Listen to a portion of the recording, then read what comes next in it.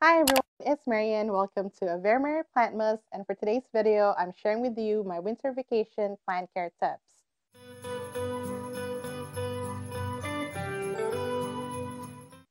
Thank you so much for joining me today, and in last year's Vlogmas, I shared with you my top 5 winter plant care tips, and over the summer, I shared a video on how we can take care of our houseplants while on vacation. So for this video, I want to share with you my winter vacation plant care tips, since I know a lot of us are traveling more this holiday season compared to last year.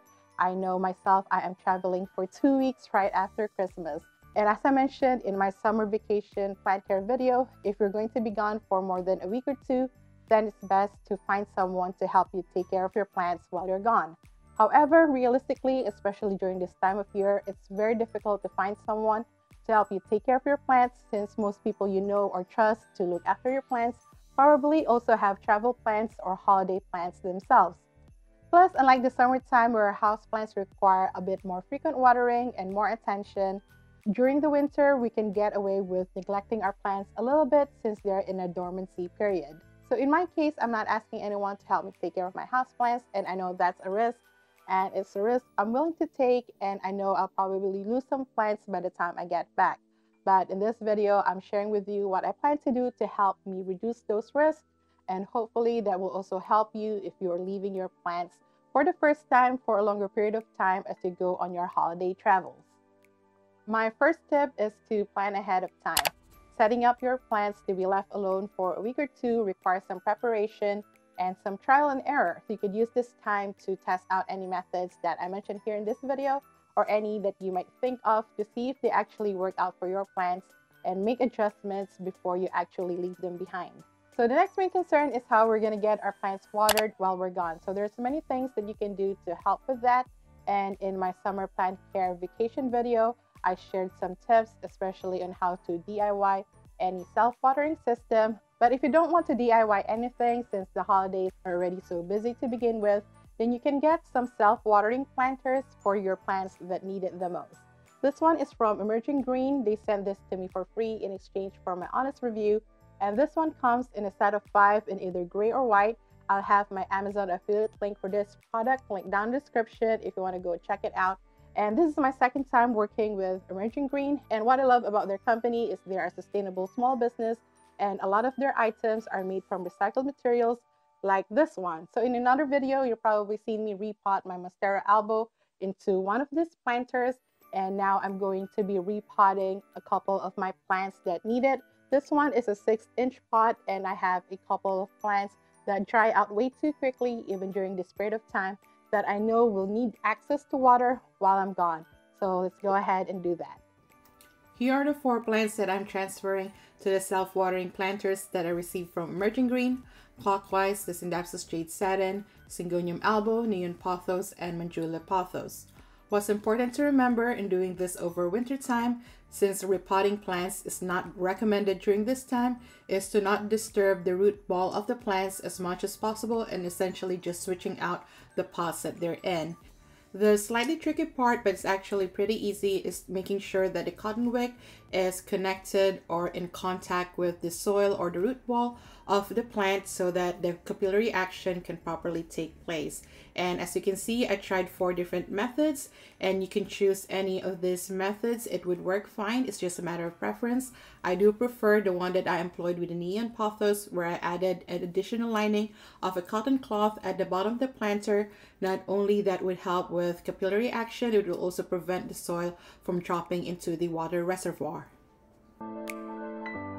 So those are my plants that need to be converted into a self-watering planter, so I don't have to worry about them while I'm gone.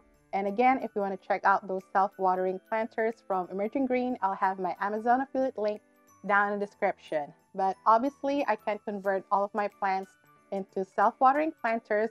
So for my smaller plants, I am putting them into a prop box like this one. So you can use any clear container with a clear lid like the one that I'm holding here.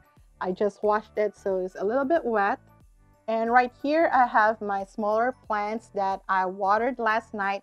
So their soil is wet but not overly saturated, and I'm going to be placing them in the prop box.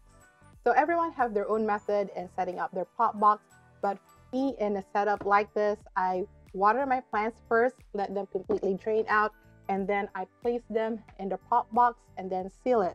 Some people would just directly and put some water in the pot box. If it works for them, great, but I don't employ that method because I don't want my plants sitting in water. Like with the plants that I'm putting in right now, I let them drain overnight just to make sure that the plants are not going to be sitting in water while they're in the pot box. Here they are, and I could probably put a couple more in here. And what I'm going to do is I'm just going to close the lid and make sure it is sealed tightly. I also have another pot box that I already have going on, as you might have seen in my fall houseplant collection video. And that one, I rarely water it. I probably water it like once a month, and the plants are doing okay. And they're pretty much self-sustaining because they create their own ecosystem. The most important thing for this setup to work is to make sure that it could be tightly closed so that it would create that condensation and would allow the water to cycle inside the box, creating their own ecosystem as mentioned. It's also important that the prop box you're using is in a clear container so that light could pass through it. And we're going to talk about lighting a little bit more later. And other methods that you could employ is using an indoor greenhouse, like an IKEA greenhouse cabinet or a grow tent, but I know those can be pricey. But if you already have one of those, then do take advantage of them and put in as many plants as you can. But of course, there's only so much plants that you could put inside your indoor greenhouse or in your grow tent or in a prop box. So for those plants, I'll be watering them a couple of days before I leave. And in my case especially, most of those plants are my large floor plants anyways, then those plants don't really need watering as much, and I normally already water them only once or twice a month, so they'll be okay to be left alone for 2 weeks without watering. Next, let's talk about lighting for your houseplants while you're gone. The easiest and most convenient way is to use grow lights on timers. So this way you can provide light for your houseplants without worrying about turning them on and turning them off. They're on a schedule. But the downside to that is by giving your plants optimal lighting via grow lights, it will also cause your plants to dry out a bit faster. In my situation, I'm only using timed grow lights inside of my IKEA greenhouse cabinet, where I know my plants could get away with not watering them for at least 2 weeks. And for the rest of my house plants, I'm just relying on natural light to provide light for them. I do have south and west facing windows, so even though the sun is not as strong during this time of year, that actually works in my favor while I'm gone. My houseplants will still have access to light, but they won't dry out as quickly. So before I leave, I'll be cleaning out my windows, which is good practice, especially if you have north and east facing windows, which receive a lot less light compared to south and west facing windows.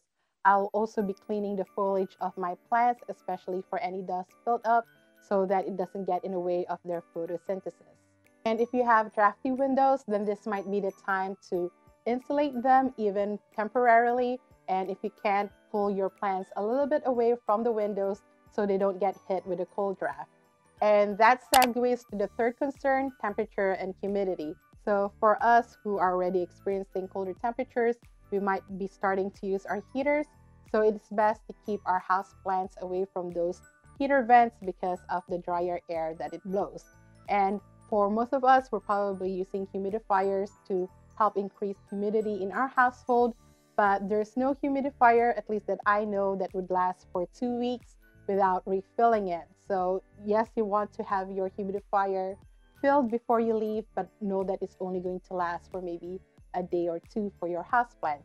So the best thing to do for your houseplants is, if they're not in pot boxes or in indoor greenhouses or grow tents, is to move them away from those heat vents as far as possible, especially for those plants that really require high levels of humidity, and also to cluster your plants together. And that way they could create some relative humidity for themselves. And there are a lot of other humidity hacks that you could try if you want. Personally, I don't think they work that well, but maybe it's better than nothing. And lastly, pest issues. If you want, you can do a preventative treatment like spraying your plants with neem oil spray or any insecticidal soap of your choice.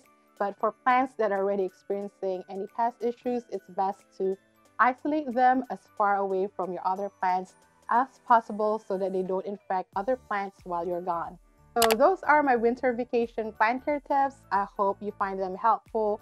I am filming this 2 weeks before I leave, so I'm testing out these methods myself, and I will give you an update right before I leave and when I come back. But if you have any questions or if you have any other suggestions, please do leave them down in the comments. I will find them and others would find them very helpful. But thank you so much for watching. If you like it, please give me a thumbs up. If you're new here, please do subscribe. I come up with videos every week, and now that it's Plantmas, I come up with videos 3 times a week.